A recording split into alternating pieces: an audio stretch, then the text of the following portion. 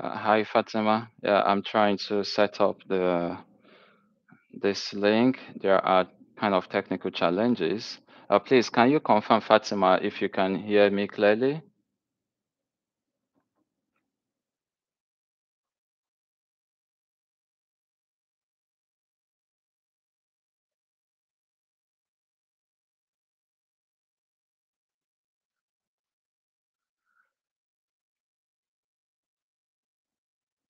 Oh, thank you, Fatima.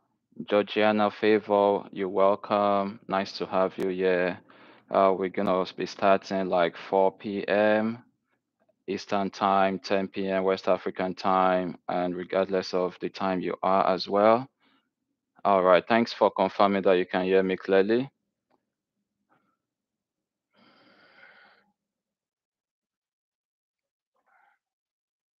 Just give me a second. Let me try to reach out to other groups and people due to the change in the link.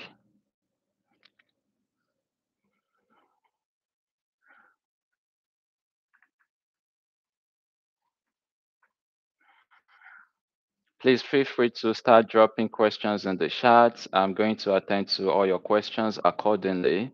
So if you have any question, please feel free to drop it in the chat section. Thank you for your understanding.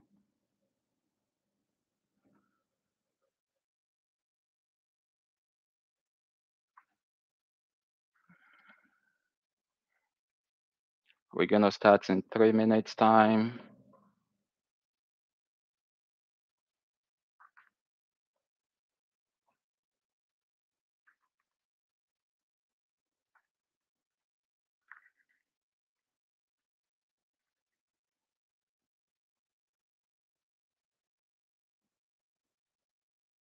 You can as well share the latest link with your friends who you had initially shared the previous one with. Uh, it's a technical difficulty. Of course, we don't have a control over that, even though one tries to, eliminate such, but there is always technical glitches once in a while. So the same thing happened, but the good thing is that I'm still able to connect to each and every one of you across the globe. So thank you once again for joining. Again, feel free to drop your questions in the chat as we commence the section exactly in 2 minutes time.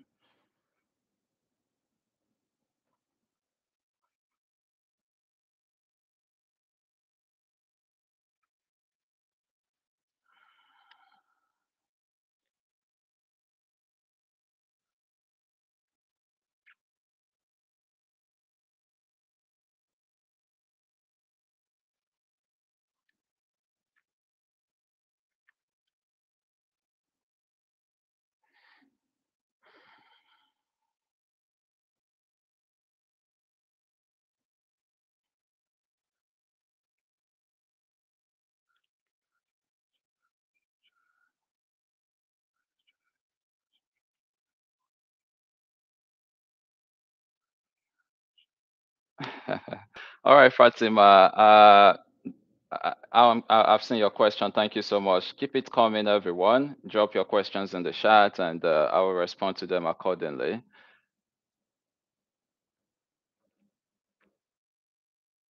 Please feel free to let us know where you are watching this live section from as well. You could, in the first time you put comments in the chat button, you could tell us, oh, this is Fatima from maybe this country, put your country there just to make it so interactive.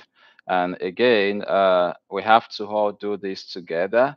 That's why it should be good you ask questions. And when I start running you through some of the highlights of these EB2 NIW, perhaps is also going to bring questions out. So I believe that strongly. Georgiana watching from the US, thanks for joining. All right, welcome everyone. It's exactly time, and we're gonna be starting uh, today's live session, which is unlocking the EB2 NIW pathway to your US green card, the essential guide, and this is part one. All right. This session promises to be interactive and informative, And as I go through each of these, please feel free to drop in questions as you probably feel like, oh, you are not clear about something, or you probably need uh, more comments on it, then I'll be able to do justice to that. In my capacity, whatsoever question I can respond to, I will try. If it's something I can't, I will tell you right away that I can't. All right. So to start with, before I start taking on questions, let's start with the general overview. Some of you watching are initially aware of what this EB2 is all about. So the EB2 simply stands for employment-based second preference. Uh, it has two parts, the national interest waiver category and the non-national interest waiver category that encompass for this EB2 in general. To also let you know that the employment-based category ranges from category 1 to category 5. Category 1 is for extraordinary ability. Yeah, we could have people like, say, for example, you are a professor, but that's a misconception. You don't have to be a professor before you can apply for the EB1A category. Uh, we also have the EB2, like I said earlier, which is specific to the national interest waiver, is significant for professionals and researchers. So you don't have to be only a researcher. Perhaps you are also a professional, you have work experience, or you are doing some research work. You qualify. And this offers a path to a green card without employer sponsorship or labor certification. Now, this is very interesting because ideally, the employment base, as the name implies, requires an employer to file your petition for you. It requires you to have a job offer. However, the NIW subcategory of EB2 is saying that you do not need a job offer, you do not need an employer to file for you. You by yourself, you can self-petition for this category. And that is a thumbs up. That's the good thing. And that's why I'm here to assist you along the way. So let's quickly take a look at key aspect of this EB2, eligibility flexibility. Please take notes. It's open to those with advanced degrees or exceptional ability in areas like sciences, STEM, engineering inclusive, arts, and businesses. There is also a misconception why people think it's only for people in the STEM field. No, it's not true. You could be in STEM or not. You could be in the arts or business. It all depends on how you file your petition. Please keep your question coming as we continue. Again, I'm going to be responding to the questions. My eyes are on the in the chat button. Now, advanced degree that I've earlier mentioned. To be eligible for this category, you need to have an advanced degree or its equivalent. So that means that regardless of the country you obtain your advanced degree from, it's not a barrier. Another misconception is that people think you have to obtain only a degree from the US, United States of America. That's not true. Even though you have your degrees from Africa, from the Middle East, from Europe, it's all acceptable. Now, your advanced degree could also be only bachelor's degree. If you have only bachelor's degree, but there is a clause, plus at least 5 years of progressive work experience. So let's say you've obtained your bachelor's degree 5 years ago, and upon obtaining your bachelor's degree, you had a work experience and it counts, it spans for 5 years, progressive, non-stop, then that accumulates to equate advanced degrees. Now, on the other hand, if you have obtained your bachelor's degree, you do not have a progressive 5 years of work experience. However, you have a master's degree, then that also counts as an advanced degree. Moving forward again, some of you have obtained a master's degree and you have just started a PhD. Whether you're in the first year, second year, or about finishing, or you've already finished your PhD, that degree also equates to advanced degree. Now, there is something. There are some people that progress from bachelor's degree straight into a PhD program without having a master's degree. Now, some of such program would say that if after about 2, 3 years, you would have fulfilled the requirement of obtaining a master's, and some institution would not award you the certificate at that time until you finish the entire PhD time period. In such instance also, you could write to your institution if you have already fulfilled the master's criteria of that PhD program. You could write to your institution. You have transcripts supporting that, and you can as well use that as equivalent to advanced degree. Please keep your questions coming as I put you through this general overview. Now, before I look into the chart, let me quickly speak on the second category, which is exceptional ability. For you to be eligible, you must be able to demonstrate exceptional expertise, like I said earlier, in fields such as engineering, sciences, arts, or business. Now, this exceptional ability should represent a level of skill and knowledge that is notably higher than what is typically found in these domains. So, when you say you have exceptional ability, there are numerous graduates that possess the same type of degree that you have. But what distinguishes you? What makes you different from others? That is how you want to speak to your exceptional ability. It could encompass things like recognition. Maybe during the course of you obtaining your degree, you were recognized in various forms, awards, or you obtain certificates. Some of you've obtained numerous, countless certification. All these can contribute to show that you are indeed exceptional in your field, or maybe certificate of appreciation that people have acknowledged you. It could be as simple as an email draft to say, thank you, uh, thank you for your contribution to the department, to this program. Things like that can serve as exhibits to tell that indeed you are exceptional in your field. We're going to draw more deep as we proceed. Let me take a look into the chat box, and like I said, I'm going to take it accordingly, and I'm going to start from the very first question I have here. First, thank you for letting me know that it's very clear. You can hear me clearly. In case there is any problem with the audio, please put it in the chat. Let me know. All right, thank you so much. From Fatima. Fatima is from Iran.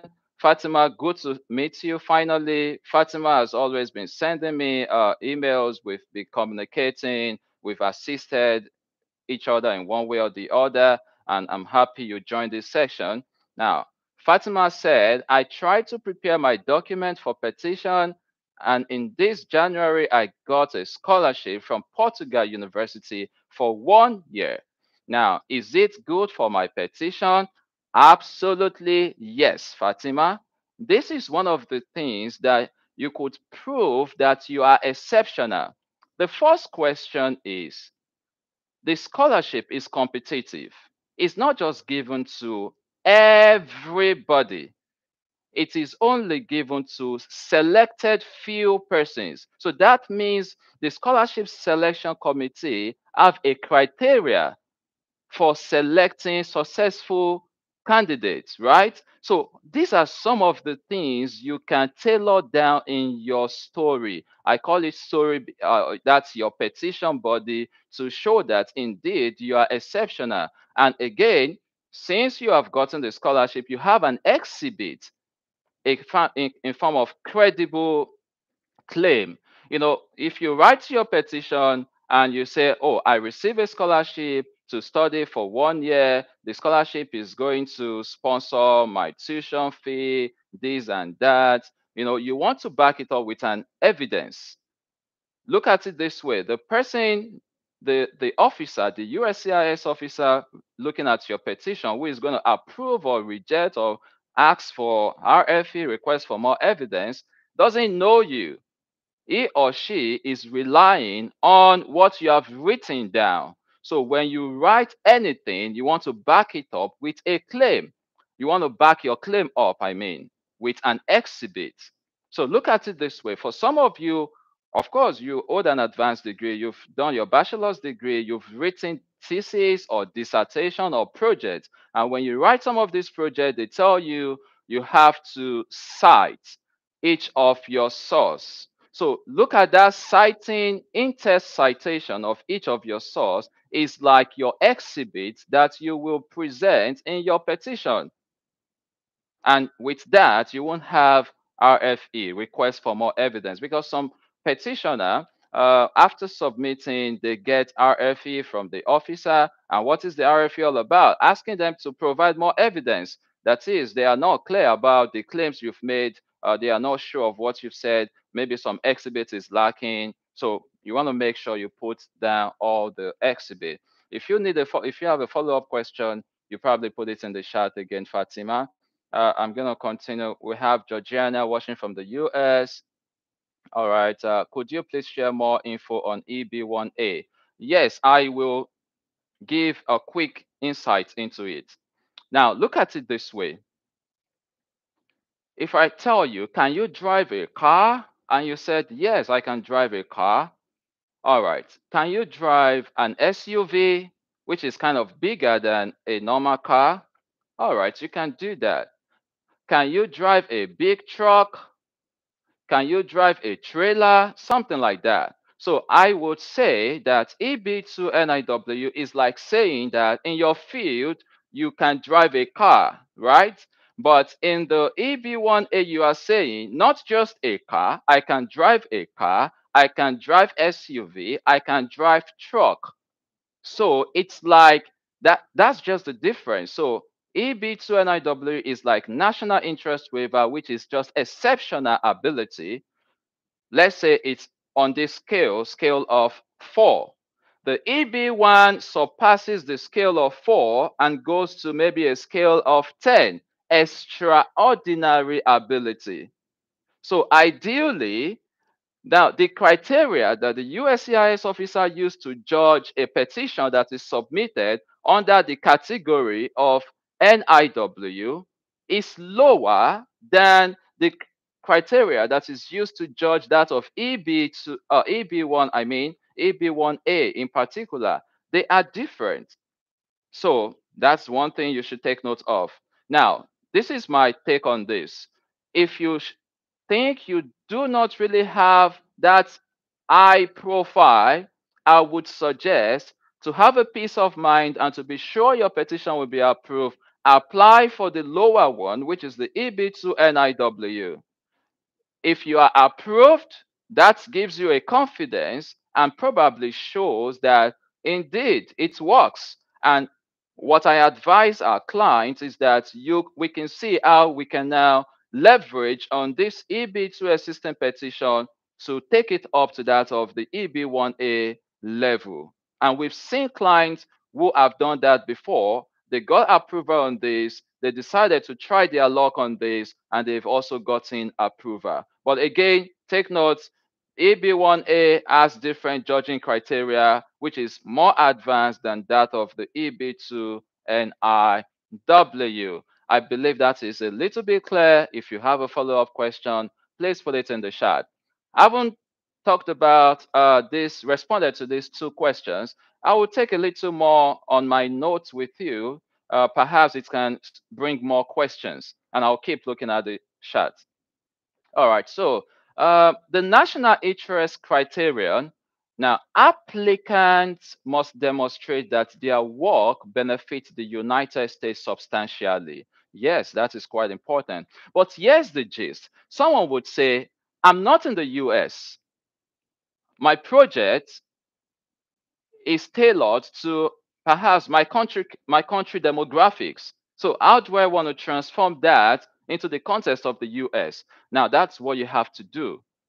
okay? And there are some work you have done within the context of your local country, right? That you can probably expand it globally, like it can have a global impact. In that case as well, you can leverage on that it can benefit the US, it can benefit globally your work endeavor or the kind of projects you're working on. So your location is not a barrier. So what this national interest criteria means is that what you do, again, whether in the sciences or art or business, should contribute in a meaningful way to the United States economy, its culture, education, or overall well-being.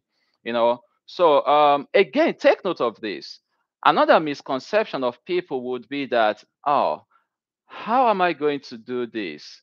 Take note that it is called proposed endeavor, which means it could be something you are thinking of doing, not that you have started doing it. Well, if you have started doing it, that is great.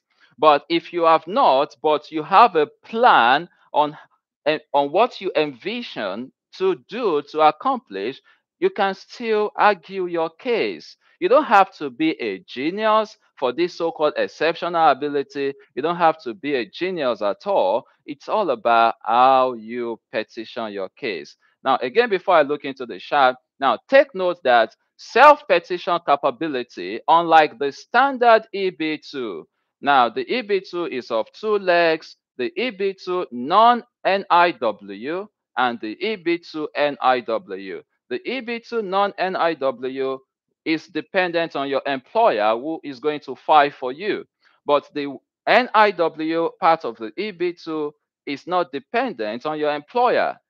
It is you that can file it by yourself. That's why it's called self-petition. And you can do that from anywhere you are across the globe. Now, lastly, on this session, take note that this visa category is a game changer as it accelerates the path to residency, especially for skilled individuals, which is also fostering talent retention in the United States. I'm going to take a look into what we have in the comment section before we continue. Again, feel free to drop in questions, make comments, make suggestions as we progress in this. And stay tuned till the end as I will also provide you with more valuable insights. There is a WhatsApp group which is like a community I've created for us to help ourselves for free, doing it yourself if you so desire. I'm going to provide all that before we end today's session. Georgiana Favor, I beg your pardon if I pronounce your name wrongly. I hope I answered your question. From Duro Jaye Kolade, could you let us know where you are, calling from? Please, I have an advanced degree. I have a MSc in mechanical engineering, graduated with merit. I am also a member of American Society of Mechanical Engineering. However, I do not have any paper publication. Duro Jaye and to my esteemed viewers, it is a misconception for people thinking that you must have publications, you must have journal papers, and your papers must have been cited by others in your field before you can apply for this EB2 NIW exceptional ability. It is a misconception. It is wrong. That is not true. If you have it, of course, it's part of the criteria that can help strengthen your petition. However, if you don't have it, the question I would challenge you with, Durojaye, is that which other part of your story, which other part of you can you leverage on, right? That's how it works. And if I may tell you, even though you do not have a publication that has been accepted, you have a thesis or an unpublished dissertation. So you can utilize your unpublished dissertation. It has an abstract. You made findings. You actually did the research work, even if it's a 3-month thesis or if it takes you 6 months or 1-year thesis, dissertation, you made some notable findings. You can leverage on that, even though it is not published yet. And for some of you, you've only, let me quickly touch on this. For some of you, you've submitted only an abstract to a conference, just a conference. You recall that a conference paper is totally different from a journal article publication. So the fact that your abstract is accepted to be presented at a conference is a plus. You can leverage on that. You can, you can switch up the way you write your petition to, like, there are numerous number of people, experts in this field that normally submit abstract on yearly basis to this conference exhibition, and many papers are also rejected. However, due to how the reviewers find your abstract to be of the 21st century, making notable impact, your abstract was accepted. And there are some cases that in that abstract acceptance, the reviewers will make comments. Some of them are great comments. Those comments can serve as part of your exhibit to say, see, this is what I'm working on. This is what I intend to work on. And look at what a reviewer who is an expert in my field have said.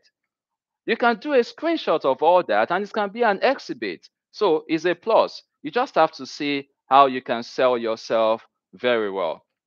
So if you have, again, to Duro Jaye, if you are a member of a professional organization which aligns with your field, that is a great plus.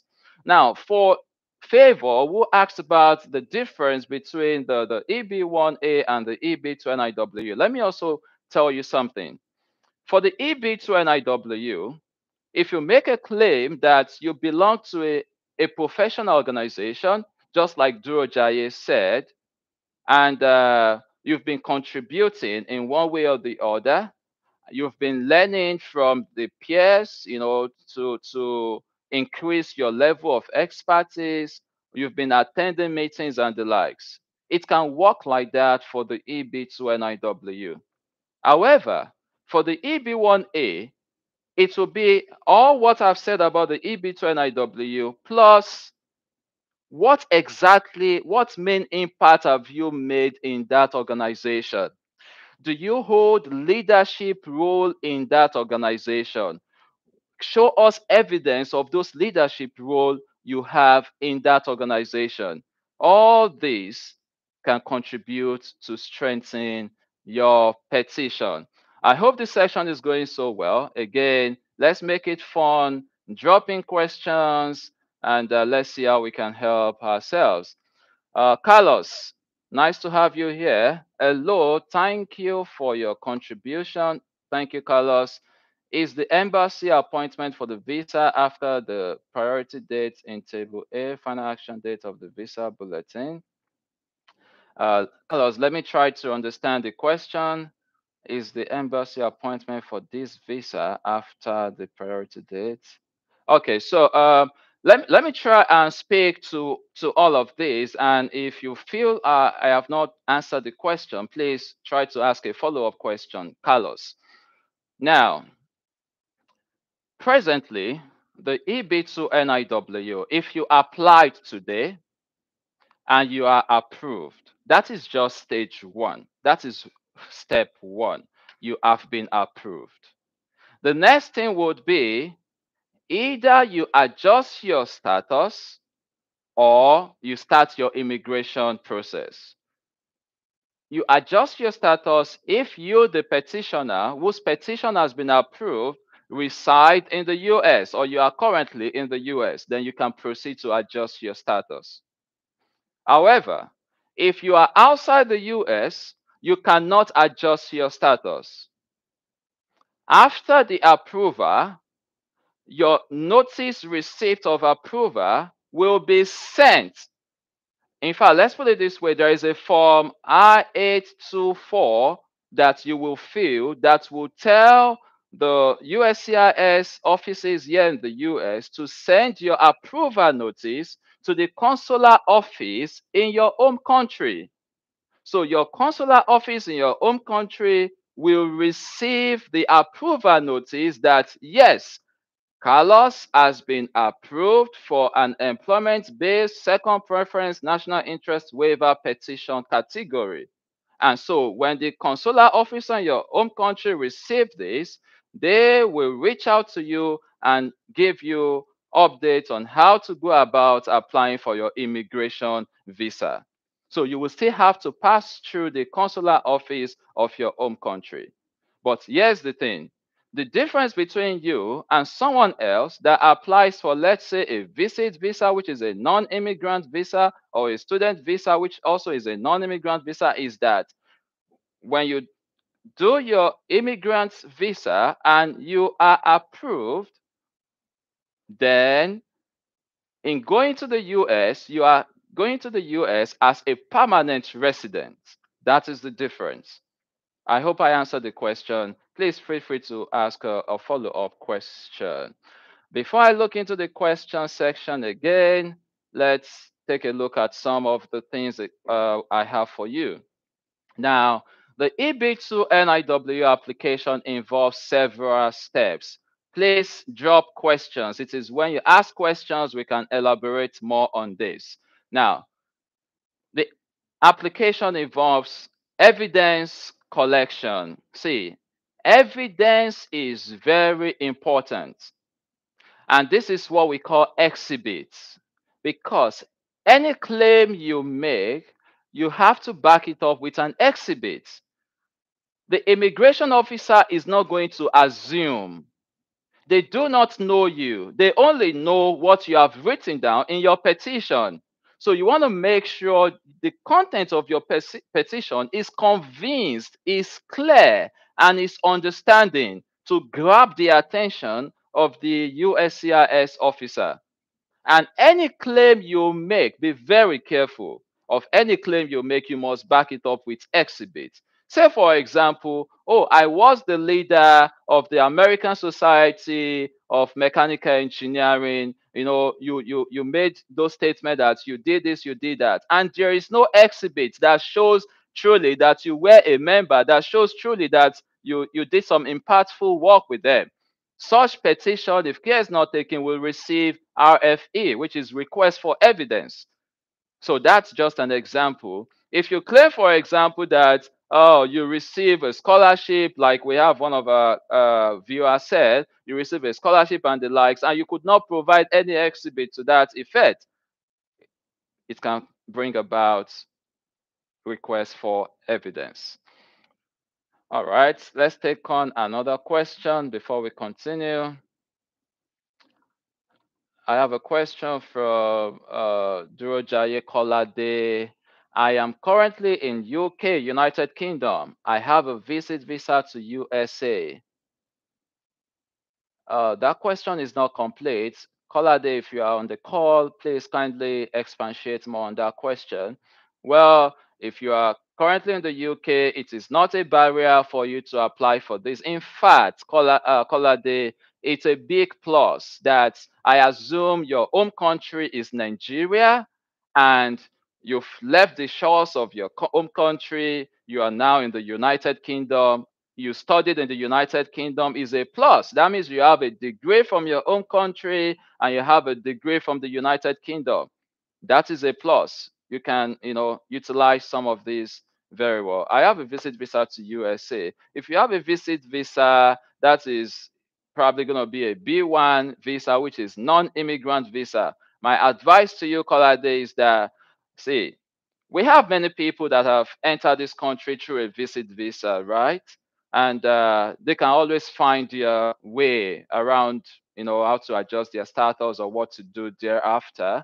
But if you are a professional and you have a degree already from the UK, why not use this opportunity of EB2 NIW and have an immigrant visa that can make you have a permanent residency? It might take a little time, but try and do that. We have some persons too also that have entered with this visit visa and they have progressed to applying for this EB2 NIW as well. It doesn't matter. In fact, let me tell you that let's assume that you violate the terms of your visa in the US. It doesn't stop you from applying for this EB2 NIW. That's a good news also.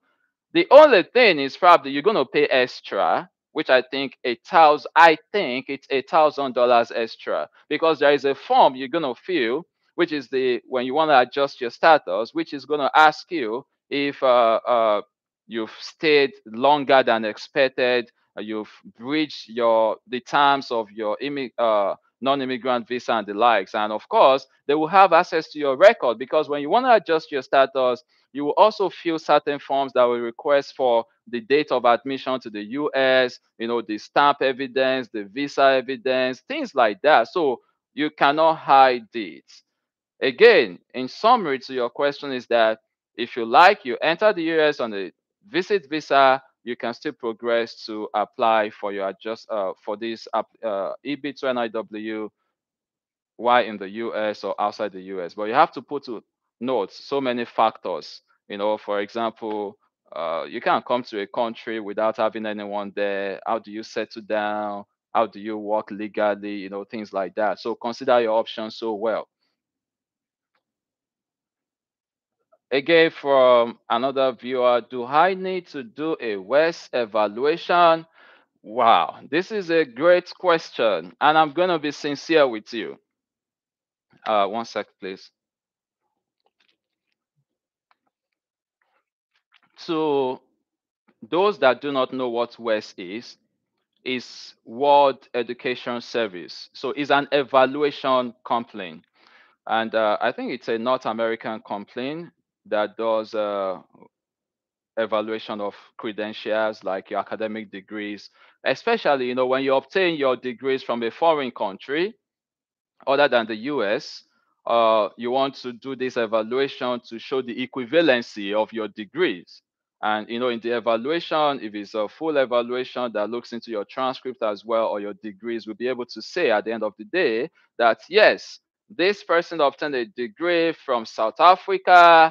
It's a bachelor's of science in chemical engineering, and it's equivalent to a 4-year Bachelor of Science degree in the United States, something like that. So that's the essence of WES. It is good. If you have the opportunity to do it, please go ahead and do it, because beyond this immigration uh, filing, it might still be advantageous for you. Maybe some job opportunities you will have later in the future, or some kind of education you want to, run later in the future. Some programs might, use this WES verification. But here is the thing, and I will be sincere with you. We have some of our clients. In fact, in particular, this person, let me tell you about this person. This person did a WES evaluation about, I think, about 4 or 5 years ago. And that WES evaluation was for Canada immigration. The person obtained the WES evaluation, he has it. And when this person was to file for this EB2 NIW, he didn't do a WES evaluation that will be addressed to the US immigration. No. He still utilized the one he had used many years ago, since it's still valid for Canada. And this person also went online. You could also go online on this WES Evaluation Service Center, for example, and you could check your country, your degree, or something like that. Then it's going to tell you that, yes, your degree is equivalent to this country, to USA own, but it will tell you it's unofficial. I remember that when we did the petition of this person also put that as one of the exhibits, even though it's unofficial, and the person got approval. Now, one of the degrees of this person was not evaluated, just like the viewer we have from the UK. So this client also had a degree from the UK. He didn't do a WES evaluation for that degree, and that degree was included in the petition. And the petition got approval without a request for evidence. So what I'm trying to say in essence is that it's a case by case basis. Some will tell you it's a must for you to do the WES evaluation, and they will do it. They can still get RFE, they can still get their case approved or not. And some did not, and that did not disturb their application. And here's what I'm going to tell you: follow your conscience. Do what your conscience can take. If you feel you can do without it and you feel okay that yes, I have a strong petition and my petition is going to be approved, then go ahead. But if you feel like it's going to be somehow to you, then just wait a little while to do your evaluation. And of course, it's not only WES. Some would say or argue that WES process is lengthy, is more money or something like that. You can check on Google. There are other services that are acceptable that you can use. If you are not using WES, ensure that you have your degree certificate, because if you claim an advanced degree, you should have a degree certificate, right? That you can show as an exhibit that yes, you graduated with a BSc, with a master's degree. You can show your transcript. It doesn't matter the kind of grades you have. You can show your transcript as well, which is very clear. Present it as well. So I think if you have a clear certificate and a clear transcript presented, there might not be a need for WES, and you can still get your case approved. So that's going to be my take on that. Keep your questions coming. I hope this session is insightful. I hope you are not regretting that. Why did I even attend this session? In one way or the other, I believe you are getting something out of it. So let's speak more quickly. I want you guys to put in more questions, please. Put in more questions in the chat. Ask questions. That's when you can know. You can put some additions or comments as well. So of course, your academic record, I've spoken about it. That's your proof of degree or any similar award you have obtained in your field. For some of you, employment letters, you have work experience, you can, use that as well. What did you do during the course of your job? Not just saying this is the job description expected of your role. No. What did you do in that capacity that is making you exceptional in your field? You have to tell that story. Professional license. Some of you have professional license in your field. Some of you, you've obtained big salary, huge one, that can show that indeed you are exceptional in your field. You can utilize that as well. I've said earlier, some of you are professional member of some organizations. Some of you have received recognition. You've had leadership roles. You've received awards. You've received certificate of appreciations. See, again, it doesn't have to be this mighty big thing that shows that you are genius. That's what people think. No, it's all about smartness. It's all about how smart you can write your petition. Please take notes. That's all about it. Look at it this way. Some people go to the court, even though ideally they are the wrong people, but they will provide evidence and back it up with their claim and fact that shows that they were not the one to be blamed, and they will win the case. So that is how it is. So putting your best foot forward in order to win your case. Please drop in questions. Maybe I'm gonna do something from for our viewers. I think I'm gonna do something. The more questions we have in the box, maybe I would give such person an opportunity to have a further one-on-one session with me for free, where you're gonna be able to ask more questions. So let's have it engaging as much as we can. I have a question from, forgive me if I wrongly pronounce your name, Adedre Adesiji. Again, I apologize for the pronunciation. When attaching evidences like research papers and manuscripts, Do you include all the pages if they are bulky? This is an excellent question, Adeshiji. No, you do not need to include all the content of your paper. Say, for example, you've written a research paper that's about 20 pages, single space, depending on the article criteria. Do you have to put all those 20 as your evidence? No. Let me tell you a trick of what you can do.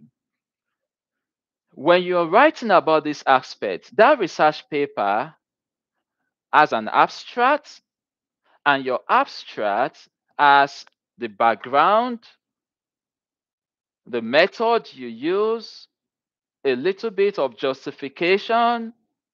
It has maybe your methods, the kind of method you use for your data collection. It has your findings and little discussion. It has probably conclusion or probably recommendation for future work. Let me tell you, you can reconstruct that abstract to be part of the content of your petition. When you are speaking about some of the things you have done or your area of proposed endeavor. So speak more to the justification as to why you did that research paper. You know, that justification makes the difference, right? Then speak about your foreseeable findings or the findings you've already made. Speak about it also and tie it to your field and tie it to what you are contributing in that field. Now, when you have written that as part of the content of your petition, to back it up as an exhibit, right? If you have submitted the paper or the abstract to a conference, like I mentioned earlier, you can snipe, screenshot or snipe the submission page to that conference as the evidence for that claim in the petition. I believe that is clear enough. If you have not, if you have presented it as a poster, some of you use poster presentation, right? If you have a picture of when you did the poster presentation, you can as well put it as exhibit, right? If you don't have any of this, the full abstract or finding sections or the that has the abstract, that has maybe the name of the author or the co-authors, you can as well take a snipe of it and put it as part of the evidence. So that way you've done justice to it. And let me quickly add this. If you are not the only author on such research paper, if you are not even if you are the first author or you are the last author, you also want to specify. Now, again, difference between EB2 NIW and EB1A.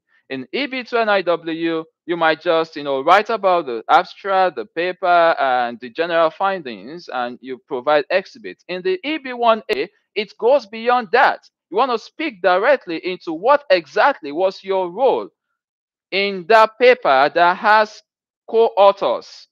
You have to speak more to that, and you have to back it up with evidence.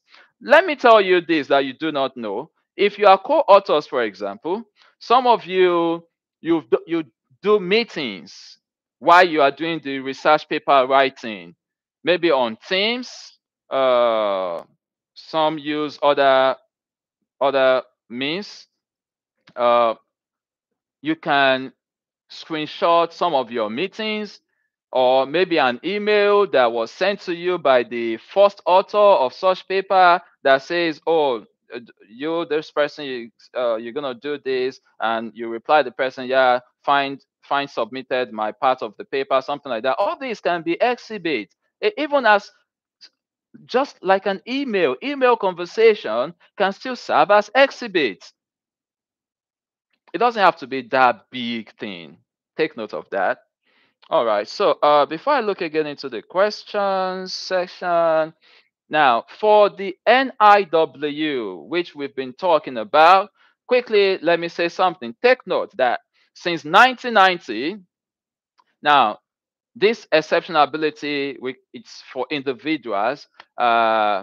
that have a job offer waiver in the national interest. And this waiver is what is known as the national interest waiver, which is only applicable for the EB2 visa category, professionals with advanced degree or exceptional ability. A job offer waiver also exempts the labor certification requirement. Now, for other categories, other than the NIW or the EB1A, your employer, like I said earlier, is going to be the one to file your petition for you. And they have to pass through obtaining the labor certification, fulfilling the labor certification requirement. It's a long stage before when they are it's accepted, they got approved before they can even progress to applying for you. But NIW is not taking that into consideration. So petitioners must prove they qualify as advanced degree professionals or exceptional ability individuals and that the waiver serves the national interest. Now, lastly, before I go into the comment section, the United States Citizenship and Immigration Services, refers to as USCIS, evaluates petitions on a case-by-case basis, like I said earlier, requiring petitioners to demonstrate three things in addition to your exceptional ability or your advanced degree. Three important things which must be included in the content of your petition. One, substantial merit and national importance of your endeavor. And that's what we've spoken about before.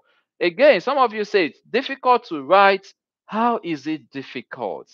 Prof. Dan tutorials already provided elaborate video content on each of these. And many people have gone through these videos just the same way we watch movies. I've gone through these videos, pause, write, and they have self-petitioned by themselves and they have gotten approval. So if you have questions, honestly speaking, your questions are answered in these YouTube videos, which people pay for. Where I know people that they take classes on this. You have to enroll in their class and you have to pay for it. But I've made this playlist about 13 videos that can help you from start to finish to petition your EB2 NIW. I hope you can utilize it and thank me later. Second, that you are well positioned to advance that area of endeavor. You are not just saying that, yes, my work experience, based on my work experience or based on my research area or papers I've written in my field or contributions I've made in my field. You are not just showing that it has substantial merit and it's of national importance to the US or globally. That's not just it. You have to go ahead, to see how that substantial, I beg your pardon, how you are well positioned. And to tell the story of your well positioning is very easy. See, you have a past. That's why you've been going to school all this while. You've obtained a bachelor's degree. You did many courses during the course of your bachelor's degree.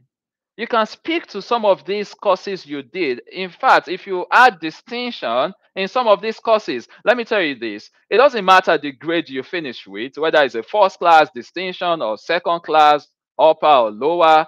There are some courses you had distinction. Why not speak to those ones, right? You want to favor yourself, go in the favor direction. So speak to some of those courses you've taken before and how they have well positioned you in doing what you are doing in your field at this time.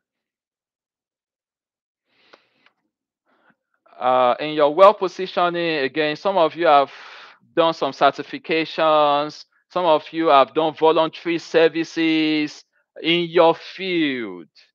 All these things count. Some of you had internship opportunity. Some of you had a break from school. You did 1 year work. If it's in the area of your proposed endeavor, you can tell to how you have acquired skills through all these means and how all that has positioned you to, channel this area of proposed endeavor. And the last one, the third one, that the benefits you bring outweighs the need for a job offer. Again, all of this, if you are not clear, if it's not clear to you, like ABC, the videos are available for you to watch for free and understand. I'm going to go to the comment section now. I think this section is great. Feel free to drop out at any time. I'm going to continue for a little more time before we stop this session. And before I look into the chat section, permit me to quickly drop some things in case we have people that are jumping out already. I want you, if you so desire, you can join the community WhatsApp group, and I'm gonna put that in the chat section just before we continue. All right, so yes, I'm gonna drop that in the chat section. You can join the WhatsApp group as well. This group is free. It's free of charge. It's just for us to, help ourselves. The WhatsApp group, I think it has a link to a Google Drive document, and in the Google Drive document, I'll be putting in some things in the folders that can really be of help to you as you try to self-petition or get more understanding on this whole immigration stuff. All right, so now we're gonna go back to the question section and answer more questions. All right, from, oh, okay, Adeshijif is from Boston. Thank you for letting us know. Please, can an undocumented immigrant apply for the EB2 NIW? Undocumented immigrants. Now, when you are filing your adjustment of status, for example, it will ask some of these questions of your, category, and it doesn't give restriction to it. The only thing it says is that if you are probably undocumented, you might have to show more evidence that still shows your stay in the country, kind of, and I'm not sure now if you have to be the one to pay an extra 1,000 or those that overstay. One thing I'm sure of is that those that have defaulted the terms of their visa that brought them into the country, like say for example overstay or things like that, they can still apply for this category, and they're just gonna pay, I think, an extra $1,000, and that's it. That doesn't stop your petition from being approved. In fact, when you are writing your petition, you do not even need to tell if you are undocumented or documented. So you will be judged case by case based on what you've written about your exceptional ability. And if you are approved, then you go to the next stage of adjusting your status, which again, it gives you the opportunity to do so. So please go ahead. There is no barrier to this. From Sarah or Sarah, hello, thank you for this. Please, what is BSc order from what in BSc order from Nigeria with family? Sarah, if you are still there, I'm not so clear with your question. If you can, expatiate further, but let me just speak generally to it that yes, like I've said earlier in this video, you can hold only a BSc, Bachelor of Science, or Bachelor of Technology so far as you graduate with a bachelor's degree. But if that's the only thing you possess, you must have at least 5 years of progressive work experience added to your Bachelor of Science degree. That way, you check the box for advanced degree. And if you have family, take note that in your family, the strongest, the strongest person, the strongest profile, let me put it that way, the strongest profile should file for the petition. You have the husband and the wife. The husband will not file for this EB2 NIW and the wife will also file for the EB2 NIW. That's not how it works. One person, the primary applicant, will file, the one with the strongest, that you feel that, yeah, the case can makes more sense. Let the person file. And that's the first stage. And they also call it the form I-140, right? So when you file and you are approved, when you are filing, during the filing stage, in some of the part of the form, is going to ask you about your dependents, if you're married, if there will be details about their name, maybe their passport number, their date of birth. That's the only thing it's going to ask you about your family members, right? Now, if you are approved, that's a good news. It's in the second stage of adjusting your status, or going through the immigration visa processing. For those of you outside the United States, it is at that stage that each of your family members will now have to file their own forms, which is called, for those in the US, form I-485. For those outside the US, form I-824. That's when each family member will have to do that. And at that stage, all of you, that is the principal applicant whose case has been approved, and the beneficiaries, which is also called the derivatives of that principal applicant, at that stage can all submit their next stage application together or separately. It doesn't matter. If the response is not clear enough, please ask a follow-up question. ONG, nice to have you here. Hello, sir. Do you have independent agencies that can assess a professional's ability, e.g., accountant? Does a membership of the American CPA strengthen my case? Now, let me start from the latter. Owen, the truth is that if you hold a professional membership, a recognized professional member, excuse me, a recognized professional membership of any organization across the globe, it counts. Even if the organization is only from your home country, from your continent, or from America, it counts. But here is what I'm going to tell you. Here's the trick. If you are from any other country, hold a professional membership of organizations in your country. Nothing stops you from holding a professional membership of such organization in America, in the United States. Some of this application is even free of charge to enroll as a professional member. And some you have to pay just a token to be a member. And there is no much criteria other than maybe, yes, you hold a bachelor's degree, or there is even student membership. All this matters a lot.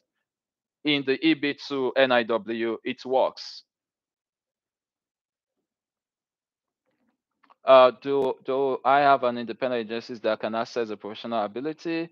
Well, there are immigration lawyer. I am not a lawyer. Some people utilize the service of an immigration lawyer to help them, do their petition, and they charge very, very huge amounts, up to like $10,000. Yeah, it's huge. So you might reach out to some of them. Some people also do consultation service. You can check our website, which is also, I'm going to put this in the description section. We also offer a consultation service. You can freely reach out to us. We can check your profile for you. We can, help you see what you possess, if it can fly, if you have to add more things intentionally to it, things like that.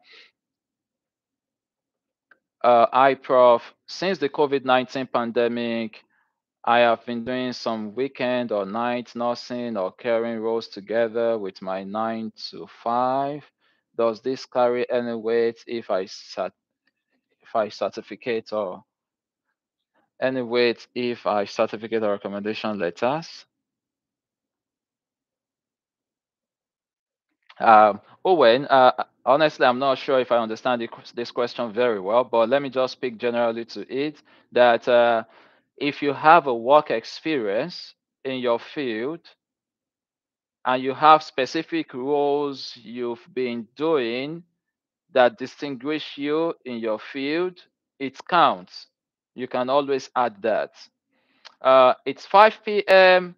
and I'm supposed to stop this session now, but I love this atmosphere. I love the question coming in. I'm going to probably stop when I do not see any question further. Yeah. And we can call it a day and see you in another time. But before I go, let me see. I have a question.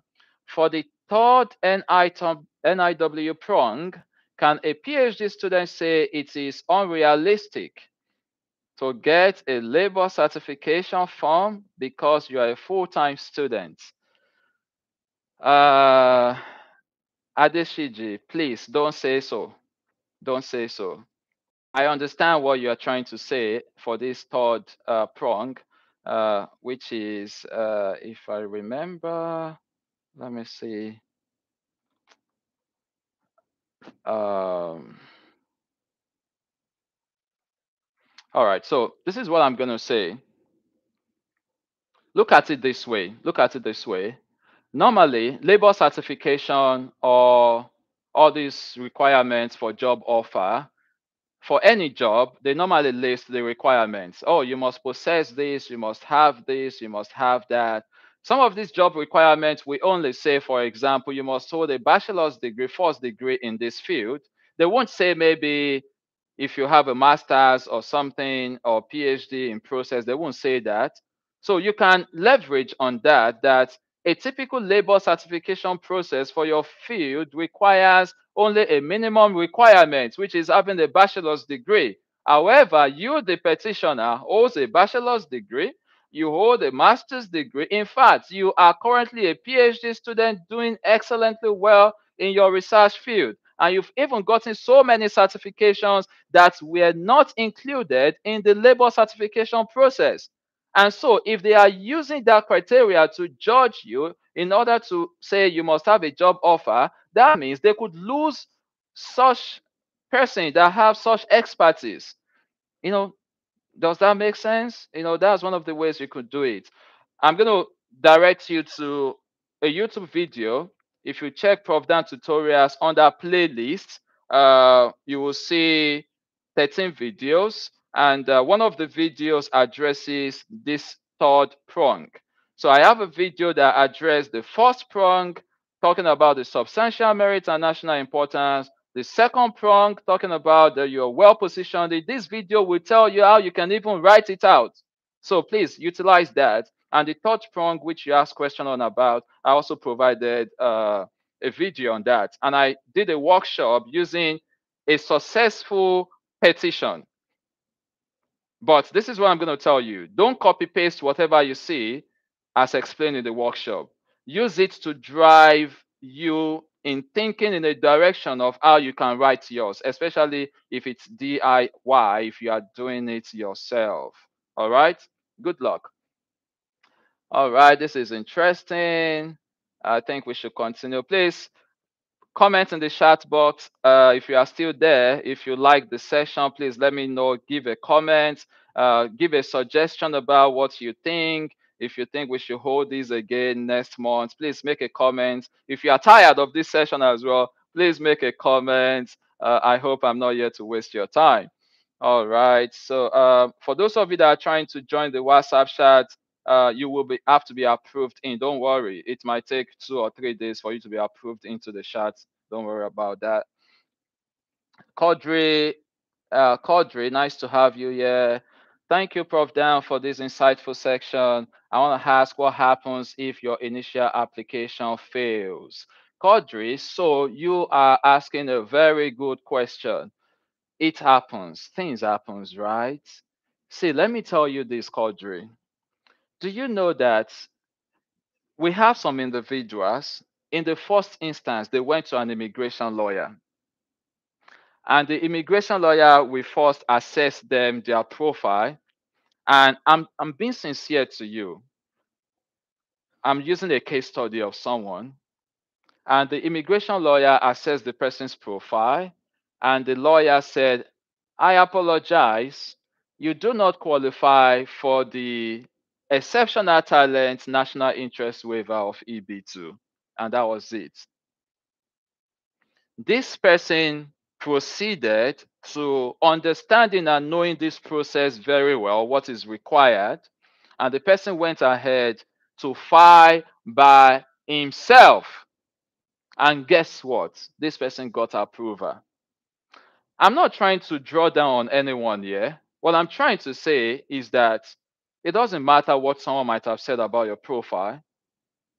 It's all about understanding this process and knowing what exactly is expected of you and seeing how you can, craft your story, how you can craft your petition. So don't be dejected if someone says you do not qualify, or maybe your field, you feel like, oh, it doesn't really make sense, my field. No, don't judge by that. We have people that have been successful. So please give it a try. And now, if your first application fails, let me tell you this. The good thing is that most people, you will not just get, oh, sorry, your application is not approved. That is not what you're going to get. If your application seems to have a little sense, what you might get is RFE, which is request for evidence. That is, the officer is saying, I'm not totally convinced about this area you're talking about. So they ask you to provide more evidence. Or you will see their feedback that says, oh, you claim this. Unfortunately, this is not, it doesn't have any substantial merit, or is not contributing in any meaningful way to the US or globally or something like that. They will write all that. Does that mean you can't file again? No. Once you see all that, some people go ahead to take a step, and when they take such step, their petition is reviewed, and they submit it again and they get approval. And that's what it is. I know someone who got an RFE, very lengthy, and well, this person is quite funny. This person, although the field is not STEM, is non-STEM, the person didn't get the approval at first, and this person uh, gave a petition to a colleague who utilized it and submitted, and the person got approved. And this same person is still struggling presently with her own, trying to add more things to it. Well, I'm not saying you should do that. This is a live session. I'm just sharing what I know. I hope I answered that question. Okay, so thank you. You are doing a great job. Thank you so much. Top five. Top five. Thank you. Respect. Well, see this as a free gift of human trying to help as much people as possible. Of course, everyone is so busy and I cannot freely help anyone. Before now, I've been doing a very good job in helping people freely. But after a while, I was so overwhelmed and I feel, no, I can't continue that way because I have my own life too, you get? So now our services are paid. If you really need our services, we're going to give our time, and it's on first come, first serve. Uh, awesome section, thanks. Thank you. What are the common reasons why an application fails?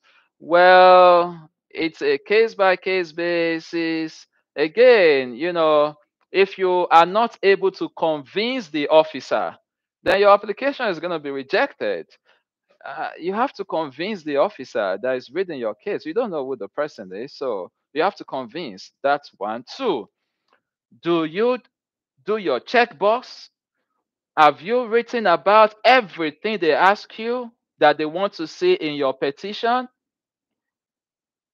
It's not just you trying to write a project. No, there are certain things you have to respond to. And those are some of the things we've been talking about in this session. So if you fail to respond to those things, magic is not going to make your case to be approved, because this officer gives report on every unapproved petition. They must write about it. They write a report about it. So you don't want to give them reasons to write enough report about some sections of your petition, causing them to not approve your case. So this can be part of it. You also want to make sure that you provide all the necessary exhibits. If you want to lie productively. Some people lie in their petition. Remember that some of these officers are psychologists and they can sense if you lie, because what you said on page 1 does not really align in your story on page 4 or page 7 or page like that. There is contradiction. Then, of course, the officer will probably sense something is fishy, something is going on, and you could not even provide supporting evidence or exhibit to back up your claim. So your petition can be denied in such instance too. If you are not qualified, the first criteria says you must have an advanced degree. If you do not have an advanced degree and you apply, definitely that is no-go area as well. Someone pointed out that you have to respond to 3 prongs. If you respond to the first 2, which people always respond to very well, but the third one, they take it for granted, and the third one did not address it properly, your case will still not be approved. Everything must be balanced. I wish you all the best. I think we might stop here today. And before I end the session, let me see. All right. I think we're going to continue in another time. Thank you, sir. I tried to join the WhatsApp group. Admin is yet to approve. Yes, Sarah, someone is going to approve it. Do you need to submit your CV of your recommenders? Okay, so Tokpe, I'm going to respond to that question. See, I stand to be corrected. There is no part of the USCIS website that says you must submit the CVs of your recommenders. You might find blogs and people that will say so, but from the credible source, nothing says so. However, for some of our clients, I must tell you the truth that, for example, someone had about 6 recommenders. 5 of the recommenders had their CVs. The last one did not have a CV, and we put everything together like that, and the person still got approved. So one of the essence of CV is to, again, these are officers judging your case based on what you have written or based on what you have provided. So if your recommender has written something, it also depends. There are some recommendation letter. There is also a video about 40 minutes on recommendation letter. Please go to the playlist on Prof. Dan tutorials and watch that. There are some recommendation letters that in the contents, the recommender has already described in details about him or herself. And the recommendation letter already has like a letterhead showing the workplace, the contact info, email, phone number, things like that, signature. And in that instance, such recommendation letter, even if there is no CV, it might not be needed. Different from a recommendation letter that doesn't have any of those things I've mentioned. And as an officer, I'm reading it, and I don't know who this person is. Then I'll be curious, who is this person? Could it be that you just drafted the recommendation letter by yourself, something like that? Then if such can be backed up with CV also, it would be great. So it's not cast on a stone. If you have the CV, please put it. For some of you, let me tell you, I know it might be difficult for you to get the CV of your recommenders. It might be tough. For some of them, they are on LinkedIn. From LinkedIn, you can generate their CV. Although it might not be up to date, but that's still something that can fly. For some of them, they have a company website, or maybe those that are in university system, educational system. If you go to the website, you will see their profile. On such website, their departmental website, you could generate their CV and download it. Publicly available. Why for some of your recommenders, you have to let them know that they should please kindly send you their CVs. And that is it. Do you need, you missed my question, sir. I'm going to stop at this. Can you please provide me with a question in particular? I want to make sure I address all questions. I apologize. It's not intentional to have jumped or missed your question. Please kindly point me to the question you are referring to. Ade CG, please.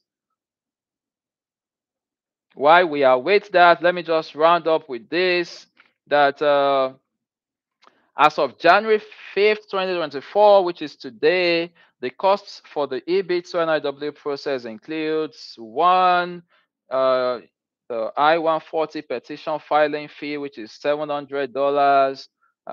For those of you that want to do premium processing from I-907, which is optional, is extra $2,500. And here's the difference, just a quick one. If you only pay the $700, your petition is going to get to the USCIS office. And the difference is that it might take about 5 months, 6 months, for example, before you get your feedback of your case is approved or not. However, if you are using a premium processing service, which is the Form I-907 costing an additional $2,500, you can get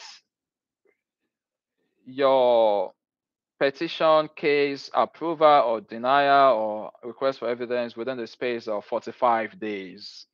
And some people have even gotten it as quick as 1 week or even 2 weeks or even few days, depending on the queue and the system. All right, so yeah, you're welcome, Fatima. Okay, I ask a follow-up question on the third prong about how can a PhD student say because he is still a full-time student, it is not possible to get a job offer. I think I addressed the question.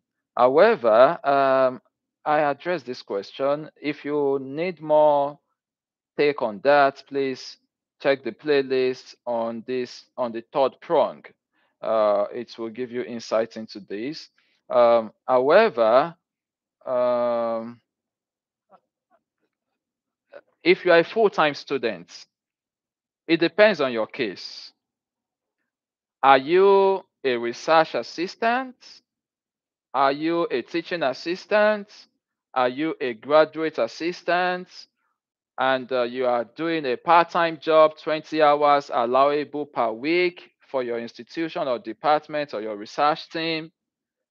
If you are doing all that, you can leverage on that as well, beyond you just saying you're a full-time student. You don't have to make it that obvious to respond to your third prong saying because you're a full-time student. No. Ideally, yeah, you're a full-time student, then face your full-time studentship, You don't want to let it appear that way. So you want to take it from another angle. And so you can leverage on that. I hope it's a bit clear. Best way to pay if you are outside the US. Oh, this is an excellent question. And to be sincere with you, what the credible source says is that if you are outside the US, consult the consular office of your home country and they will direct you on how to make the payments. However, for many people, it has not really gone so easy, different countries, system, and the likes. One of the suggestions, just a suggestions I can give to you is that if you have a colleague, a friend, and family in the US, let them assist you with the payments. You guys can, make such transaction. Maybe you send the money equivalent to them and they help you carry out the transaction so that it can be so easy. And yeah, that would probably be one of my greatest advice on this payment issue, because there used to be some issues with this payment system, especially for those that are using credit card, for example, because ideally when you are submitting your petition, You don't put cash into your petition package when you want to send it. You don't put cash. You use either money order, which many people that reside in the US are aware of this. You just have to go to a center that you buy the money order, you fill it, and you attach it to your petition. When it gets to the USCIS office, they will draft the money out. Some use credit card, and when you are using credit card, you have to fill another form, which is called Form G11, Form G1450, if I'm right. Form G1450, I'm not so sure, but there is a form you have to fill for if you are using credit card payments. And that form, what it entails is for you to put the details of the credit card and for you to sign and show that, yes, you authorize USCIS to deduct the money once it gets to them. And in fact, recently, someone reached out to me who had an issue. I always advise, if possible, don't use credit card payments. You know why? The 700 payments went successfully for this person. The 2,500 payments didn't go successfully. And so at that point in time, USCIS will not progress with your petition. They won't progress. And they also say that they're probably going to just try it one time. And some of the causes could be that your credit card, there is restriction as to the maximum amount that can be withdrawn at once or something like that. Or you have some of you, when the transaction is taking place, your credit card company will send you a text message, indicates for security reasons to say if you approve it or not. If you are not with your phone when the transaction is taking place by the USCIS, it's denied, your petition will not progress. So there are issues with payments. I can only advise, if you have any trustworthy person in the United States, let them help you carry out the transaction payments. But I personally, I lean towards money order, best way to pay. But outside the US, I also made a video on payments methods. Please go through that video as well. Yeah. I wish you all the best, and I am going to end the session. It's meant to be a 1 hour section, but now we've spent about 1 hour, 23 minutes. Thank you for your patience. To all those that joined us for the very first live section, thank you, and I hope it's meaningful to you.